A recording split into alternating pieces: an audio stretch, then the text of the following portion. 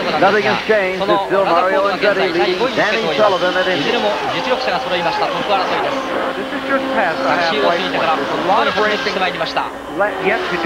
And a lot of fuel 現在 calculations. 平均時速は Danny's rush to the front may 166 be マイ a ルと function 掲 of 示され his ておりま choice す。 to use 166 more マイルと boost 言いますと、 to get 松田さ back ん into the action. 267キロ平 That 均。 Andretti was using. Mario has led for a long time.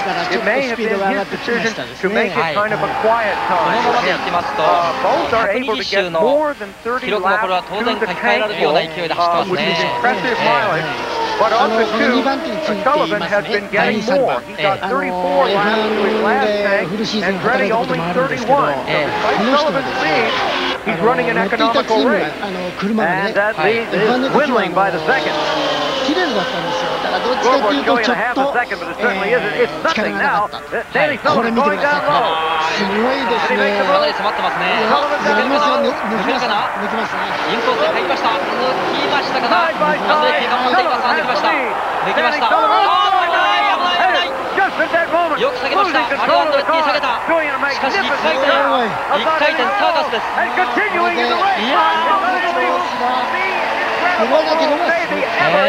これは驚きました。完全に1回転、体勢を立て直してまた第2位をキープ。松田さんヒヤッとしましたね。いやこれはもう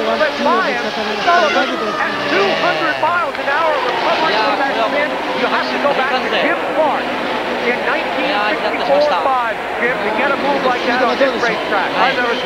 れましたかね。しかし119周をクリアしたところでは167マイルですからまだ記録です。サリバンが入ってきます。サリバンが入ってきました。マリオ、サリバン両方ですね。マリオも入ってきますね。マリオ入ってきます。そしてサリバンも入ってきますね。さあ2台。さあどうなんでしょうかね。またエマーソンがスピンしましたけども、スピンしましたどうでしょうか。上のマリオアンドレッティ先に出ます。これはガスチャージだけ。そしてタイヤを交換するのはサリバン。アンドレッティが先に出ます。アンドレッティが先に出ていきます。これはちょっとやはり時間取られましたね。サリバンは惜しいスピンですね。はい。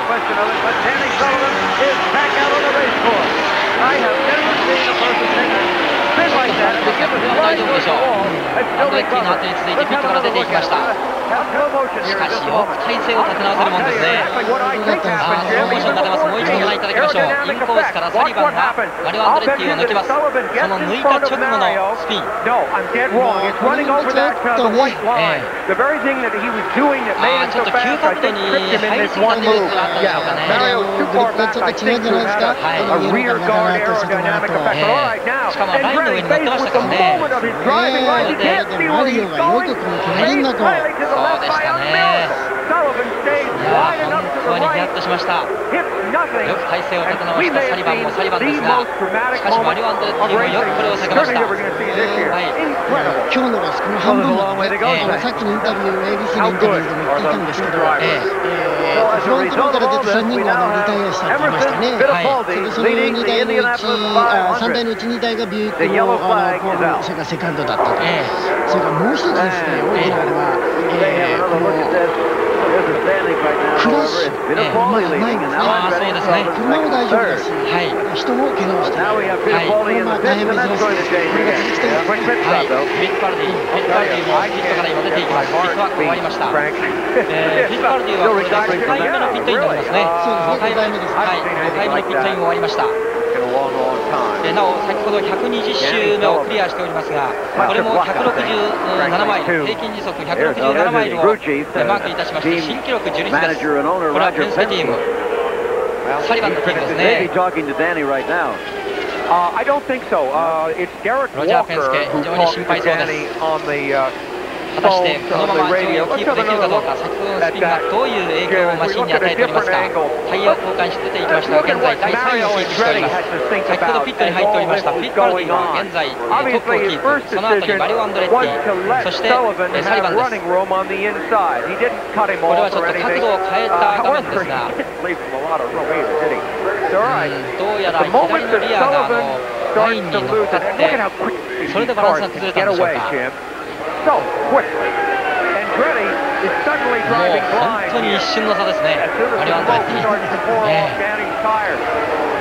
ただフロントのウイングがちょっとウォールにぶつかったかどうか、その辺が心配なんですが、先ほどタイヤを交換した時には全くチェックしてませんからね、大丈夫のようですね。とにかくこのインディの中を本当にもう真後ろにこうそれでスピンした時にパッと見渡したところが強いですよ。マリオ・アンドレッチが依然としてトップを